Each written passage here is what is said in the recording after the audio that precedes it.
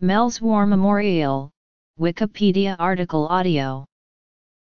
Mells War Memorial is a First World War memorial by Sir Edwin Lutyens in the village of Mells in the Mendip Hills of Somerset, southwestern England. Unveiled in 1921, the memorial is one of multiple buildings and structures Lutyens designed in Mells. His friendship with two prominent families in the area, the Horners and the Asquiths, led to a series of commissions. Among his other works in the village are memorials to two sons, one from each family killed in the war. Lutyens toured the village with local dignitaries in search of a suitable site for the war memorial, after which he was prompted to remark all their young men were killed. Background: Commissioning, Design, History. The memorial takes the form of a marble column topped by a sculpture of St. George slaying a dragon, an image Lutyens used on two other public war memorials. At the base of the column, the names of the village's war dead are inscribed on stone panels. The memorial is flanked by identical rubble walls in local stone, on top of which grows a yew hedge. Low stone benches protrude from the walls to allow wreaths to be laid. Additional panels were fixed to the wall after the Second World War to commemorate that conflict. The memorial was unveiled on June 26, 1921 by Brigadier General Arthur Asquith, whose brother is among those commemorated on it.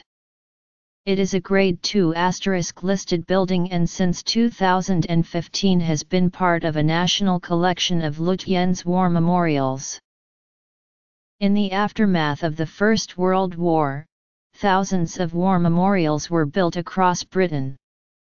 Amongst the most prominent designers of memorials was architect Sir Edwin Lutyens, described by Historic England as the leading English architect of his generation.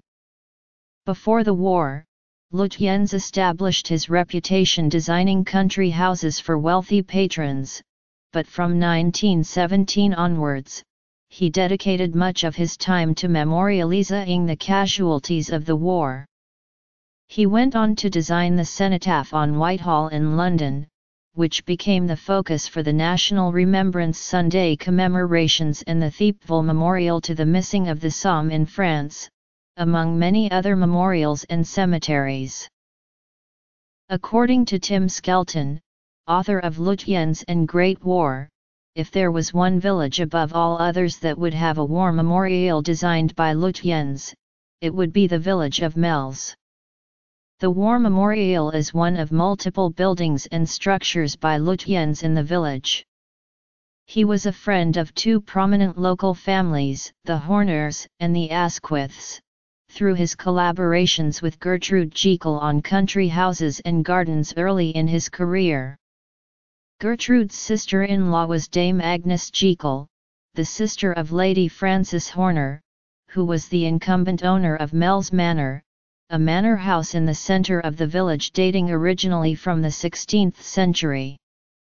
Shortly after their first meeting, Sir John commissioned Lutyens for renovations to the Horners' London town house. Lutyens first visited Mells in 1896 at the request of Lady Horner, who commissioned him to rebuild the house, and later for several other works related to the manor. The Horner's son, Edward, was killed at the Battle of Cambrai on the Western Front in November 1917 and is among those named on the war memorial. The family separately commissioned Lutyens to design a memorial to him in St. Andrew's Church, a large statue of a mounted cavalry officer, which stands on a plinth by Lutyens based on the cenotaph. In the same church is a memorial to Raymond Asquith, designed by Lutyens and executed by Eric Gill. Raymond was killed in the Battle of the Somme in 1916. Both men are listed on the village war memorial. By 1916, 74 men from Mells had left to fight, and several women, including Lady Horner, were working as nurses in France. By the end of the war, 21 men had been killed and multiple others wounded. Among the returned was the curate of St. Andrew's Church, who earned the Military Cross for saving a wounded soldier. Mells' war dead were first commemorated by a stone tablet on a wall in St. Andrew's Church, designed by the Kensington School of Art and listing the names of 14 villagers. The idea for a larger, public memorial originated with the Horner family, who called a public meeting to discuss the possibilities.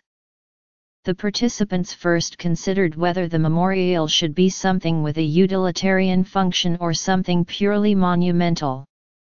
Suggestions for utilitarian memorials included benches, a fountain, a garden, and a children's playground, but they felt that the memorial should be something to be looked at and admired. After discussing various potential locations, including St. Andrew's Churchyard, they decided that the memorial should be on the road in a prominent position where it would be obvious to passers-by. As with most of his war memorial commissions, Lutyens walked around the village in August 1919 to examine possible sites for the memorial. He was accompanied by Catherine Asquith and a group of representatives from the village.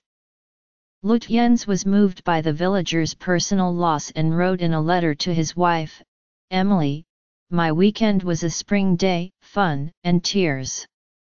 All their young men were killed."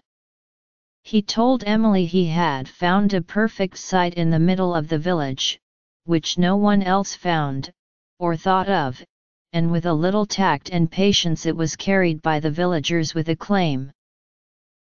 The memorial takes the form of a Tuscan column of Purbeck marble construction, on which stands a statue of St. George slaying a dragon. Lady Horner first hoped to have an original sculpture and approached several artists, but all quotes she received would have exceeded the village's budget, so she instead commissioned a copy of a statue in the Henry VII Chapel in Westminster Abbey.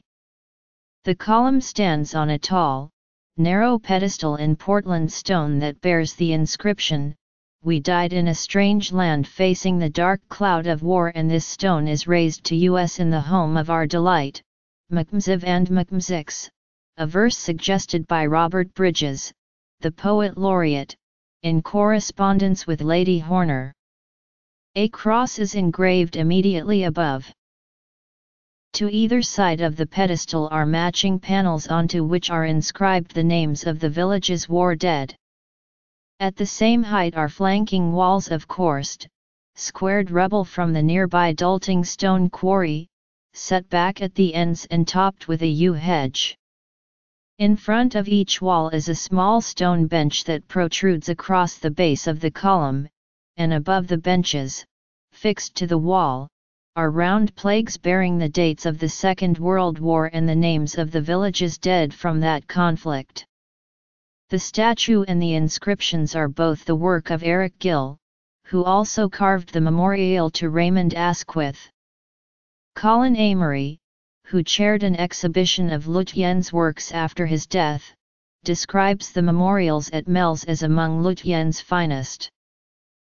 Lutyens was profoundly affected by the war and sought a new form of architecture to memorialize the lost generation. He generally preferred abstract designs for his war memorials, of which he designed dozens, over allegorical or figurative sculpture or the overt religious imagery that was present in many First World War memorials. Mells is one of the few monuments in which he used such allegory. It is the most intricate of Lutyens' civic memorials to feature a statue of St. George, though his memorial inside Wellington College's chapel features a similar sculpture of George and the Dragon.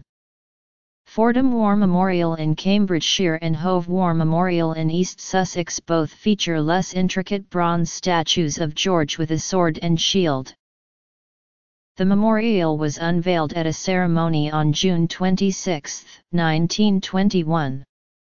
It cost £400 to build, which was raised by public subscription. The unveiling was performed by Brigadier General Arthur Asquith, brother of Raymond Asquith, who is commemorated on the memorial. General Asquith was later instrumental in the creation of Lutyens' Royal Naval Division War Memorial outside the Admiralty Building in London. Mells War Memorial was designated a Grade II * listed building on January 1, 1969 and noted for its setting with the village hall and the various other historic buildings in the village, including several by Lutyens. Listed building status offers statutory protection from demolition or modification. Grade II * is reserved for particularly important buildings of more than special interest and applied to about 5.5% of listings.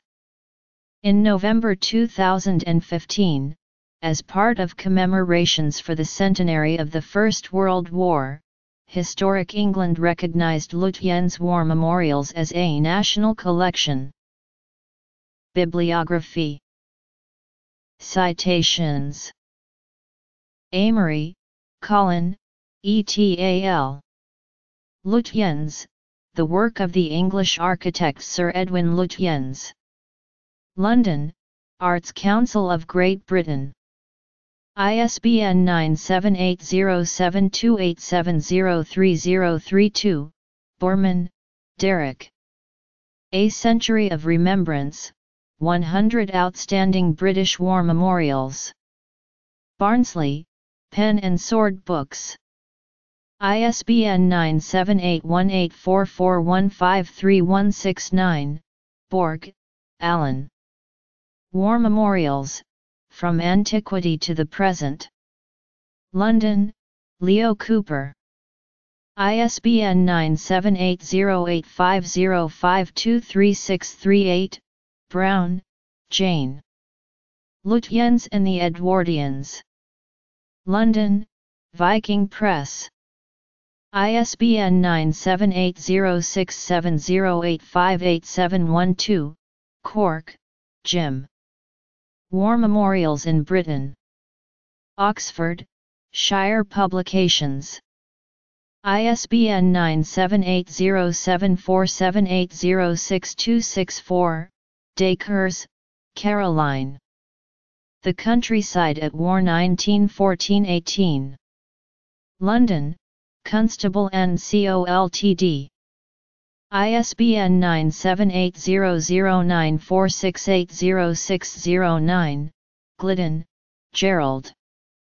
The Aristocracy in the Great War. Norwich, Glidden Books. ISBN 9780947893354, Hussey, Christopher. The Life of Sir Edwin Lutyens. Woodbridge, Suffolk, The Antique Collectors Club. ISBN 9780907462590, Quinlan, Mark. British War Memorials. Hereford, Authors Online. ISBN 9780755201860, Skelton, Tim, Glidden, Gerald. Lutyens and the Great War. London, Francis Lincoln Publishers. ISBN 9780711228788, Winter, J. Sites of Memory, Sites of Mourning, The Great War in European Cultural History.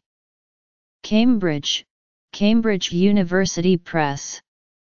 ISBN 9781107661653.